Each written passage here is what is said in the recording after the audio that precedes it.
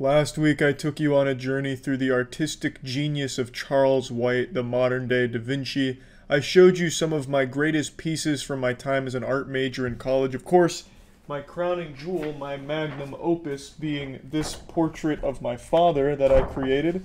When I first saw this, when I rediscovered this artifact here, this treasure, I actually didn't know it was my dad at first. I thought it was one of the models from the class I drew it in, which was figure drawing, where you had people come in, and I thought the model just happened to look like Jared Fogle from the Subway commercials.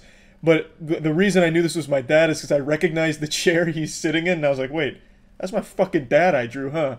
And then, of course, all the similarities just started hitting me. It's a very abstract interpretation of my father, but to the keen eye, the trained eye, you'll immediately recognize it, I would say. Now, is this the single worst piece of art in history? Absolutely not. Is it the best piece of art in history? Yes. Yes, it is. I really love everything I was able to capture here. If I was to go back and redo this, the one thing I'd do is I'd get rid of the camel toe.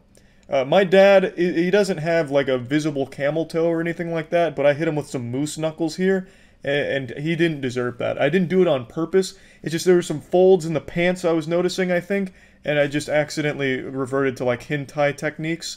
So a bit of a miscalculation there. I also might want to have put some legs on the chair, because right now it looks like it's a floating chair, like he's fucking MODOK. But everything else is right on the money, I would say. I really like what I was able to do with his torso here. It kind of makes him look like a thwomp from Super Mario 64, just like a giant fucking block. He's not like this wide or anything, but I was playing with dimensions, of course. As an artist of my caliber, it's nice to distort reality a bit and play around with proportions, which is, of course, I was experimenting here with great success. I need to definitely get that framed and maybe find some candles to put around it to make it look like some kind of satanic ritual where like that's the deity we're worshiping or something. But it definitely needs to be like in an art museum or something, I would say.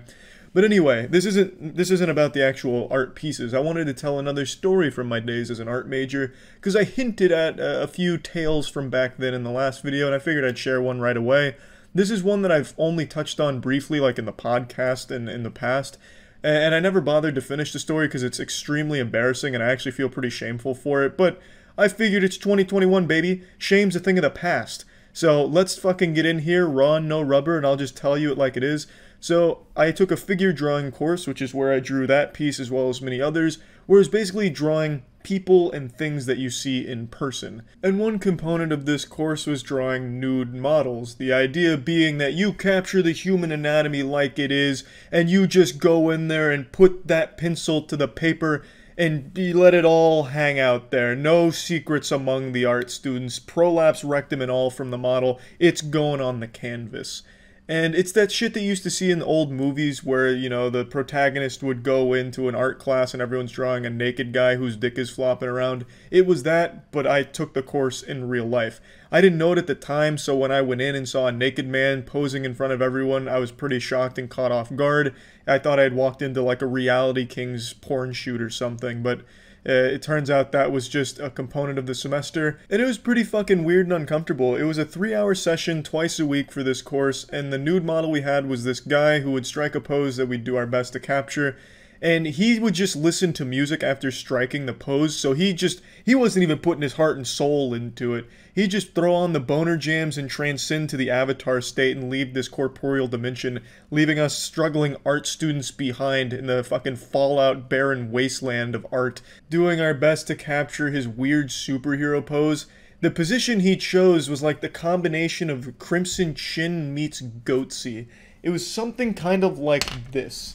So he came and he had hands on his hip, leaning forward like this, but he had a little stool in front of him so he could put his leg up, and he leaned forward a little bit, just so that way you could see a little bit of his butthole if you were unfortunately positioned behind him, which of course I was not directly behind him, so I didn't have like the full butthole spread action, but I had like tip of, like outer rim of anus plus some wrinkles, because I was still on like the back side, I didn't have front, so I saw, like, from my position, since his leg was up, I had a little bit of like cockhead dangling in front, like kind of like a sunset behind his ass cheeks, and then like asshole rim plus wrinkles. It was like a Banksy painting. Like if he drew the beach and then like put some ass cheeks in front of it with the dick behind it. You know what I mean? It was a very uncomfortable situation to be in, and especially just to sit there and with like my little pencil measuring his asshole circumference,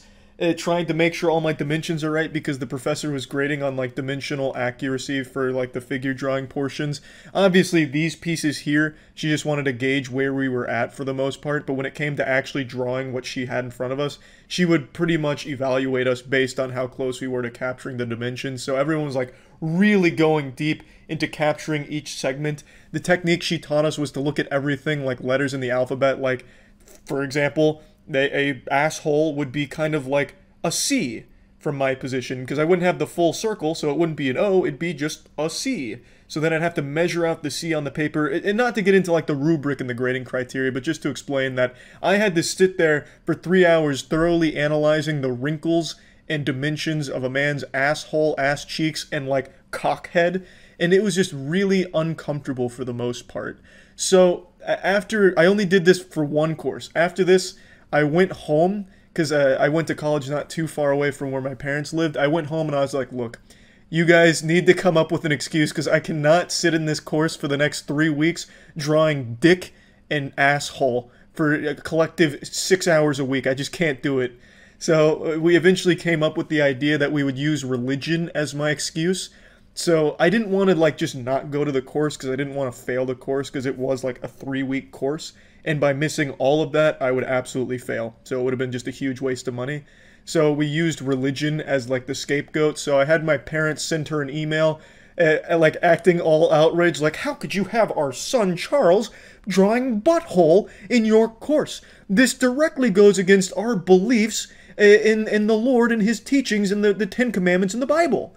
This is absolutely unacceptable. Charles will not be attending the course, and we expect he will still get full credit because we wouldn't have allowed him to take the course if it was disclosed beforehand that nude model drawing was a requirement.